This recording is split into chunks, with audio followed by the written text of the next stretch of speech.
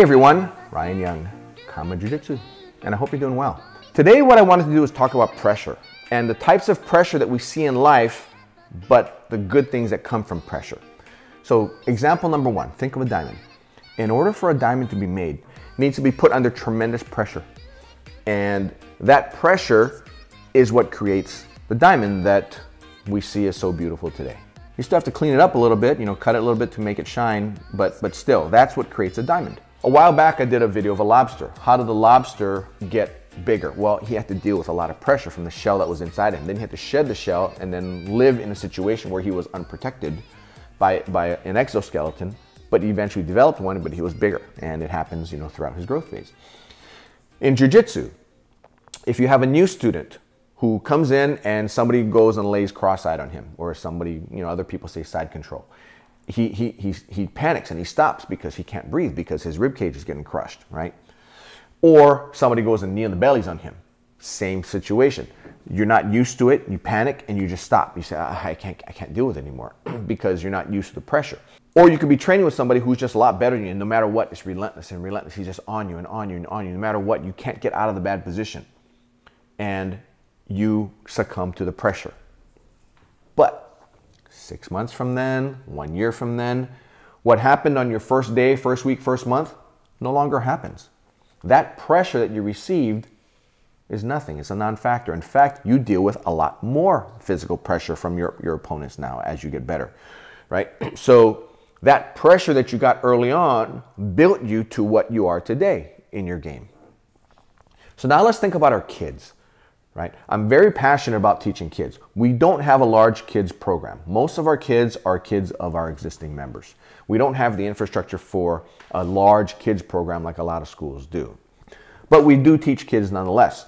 And one of the pressures that kids come through, that we all as kids went through, and I know that those of you adults that are around, you can probably relate. I say probably because you may not have been a victim of it. And it's bullying. In today's American society, I'm not sure how it is around the world, but in today's American society in the schools, they are very much on an anti-bully mission, trying to abolish bullying. So they don't necessarily have kids, they don't want to have any kids get in fights. And if a kid does get in a fight, then there's a big punishment for both. So by taking away all chances of bullying, or trying to, you actually create a situation that, in my mind, is far worse. So I'll give you an example. You have a kid who's within his four walls of his school, and it's a very sterile society, and any hint of bullying activity or attitudes or words, a teacher will intervene and stop it right there, nip it right in the bud. Or that kid who is talked to will then go to a teacher or something, because it's, do something, say something, or something like that. I don't know what the saying is now. But they say, so-and-so bullied me, or so-and-so was picking on me. Okay, people did that when I was a kid too, but that was rare. It was more, is somebody picking on you? You're like, no. And even though somebody was. Why? Because you knew that if you told, then chances are you would get it even worse. That's where you're walking home from school, and that's where they get you after school. A kid might have been afraid walking home because his thought was, oh, Johnny's gonna beat me up after school because he told me he was going to. So he's walking after school home, and guess what? Johnny does show up. It's off campus. I guess they could go back and scold the kids, punish the kids later for something happening the next day, but really, what could you do? Right? So what happens is, the kid goes home, eventually gets home and tells his mom or dad, so-and-so Johnny's been picking on me and he's harassing me on the way home. So what will happen is you as a parent will then go to the school and you talk to the school principal or the assistant principal, whoever's in charge, and say, we got to have this Johnny kid stop bullying my kid. So then the principal will talk to Johnny and say, Johnny, there's going to be a big penalty. And the parents are called in. It's a big thing. Well, Johnny may stop or he may not. And your kid may continue to get hassled, maybe by other kids this time, because it's like, oh, what are you your mommy's going to come and step in for you all the time or something. And, that's what it was when I was growing up. But that never happened. I never got the benefit of that. Instead, I had to deal with the bully myself. And me being a small guy, I was a small kid. So I got picked on kind of a lot. But one day I came home and I said, hey, Dad, so-and-so hit me today. So he said, hit him back. And I go, I can't hit him back. He says, yeah, you can. And I said, but then I'll get in trouble. He says, did you start the fight? No. He says, then hit him back. And so I said, okay. So I get picked on, and guess what? I hit the guy back. And the bully's kind of shocked, like, what just happened here? Nobody hits me back, right? I'm always the one dominating on people, and that person now doesn't know what to do. Now, maybe there is a fight. But here's the thing. If he and I got into a fight, and even if I lost the fight, I just kept fighting and fighting and fighting to the point where for him, it would have been easier for him to just go pick on somebody else. So chances are he's not going to pick on me again. If he does, then that's when I'm going to have to figure something out, right? I'm going to have to figure out how to kick his ass. And there actually was a situation where I did get picked on, and this was like in first grade. Called me a Jap and all kind of good stuff, and shoved me, and that was first grade, and I remembered it, right? The thing is, a victim never really forgets.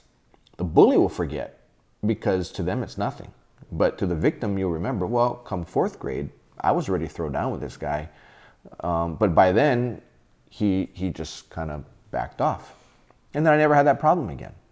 And I had bullies in middle school, and I dealt with it. I never started a fight.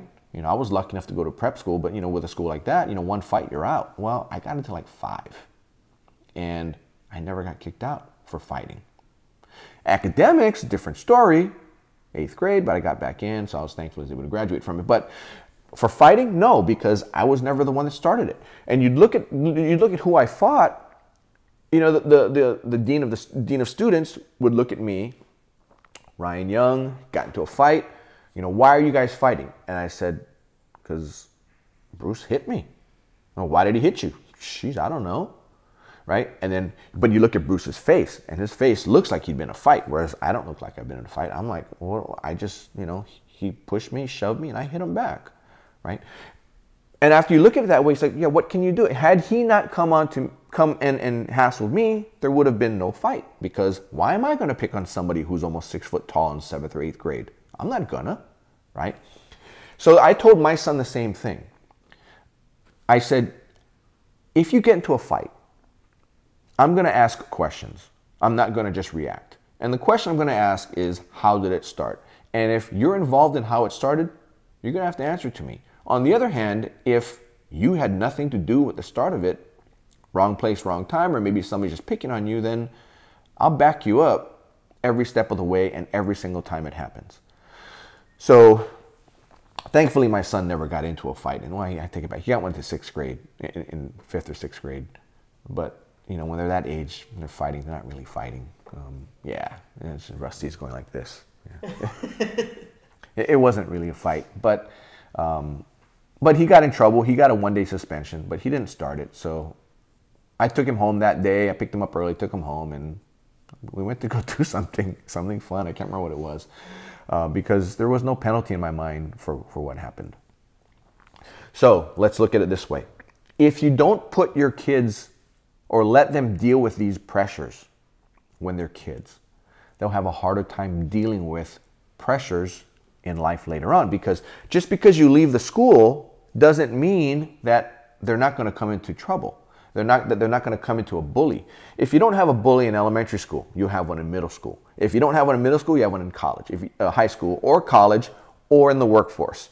And in fact, Master Dave and I, Dave Kama, we were just talking about how at his job, there's a situation where one particular employee was getting bullied by about 4 other guys. Not really physically bullied, but more on the job site, making him do things that he doesn't have to do normally, but because they were just looking to irk him, they were giving him a bunch of the crap things to do because they had the power to do it. And that's a form of bullying at work, and they ended up having to reprimand them for doing that because it was unnecessary. But if the person who was the victim of it didn't learn how to deal with something like that from his childhood, then he may not have been able to deal with it as well as an adult. So don't get onto this whole anti-bullying thing, because by doing so, you're just going to be pushing the problem further out. You know, if you push a beach ball underwater in a pool, the further down you push it, the harder it is going to be to hold it down. So just deal with it when it's still a small situation and then move on from there. Anyway, I hope this helped you guys, and I'm thinking this might spark a debate. If it doesn't, that's fine. Consider what I said and let me know where I'm wrong. Anyway, I hope your training's been going well, and I hope you all take care. Happy training. Bye-bye now.